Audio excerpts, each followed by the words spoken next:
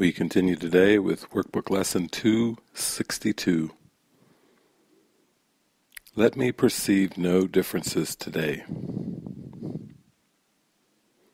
Father, you have one Son, and it is He that I would look upon today. He is your one creation. Why should I perceive 1,000 forms in what remains as one?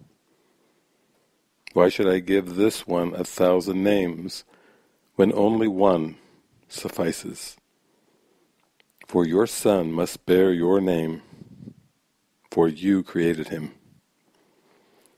Let me not see him as a stranger to his Father, nor as a stranger to myself.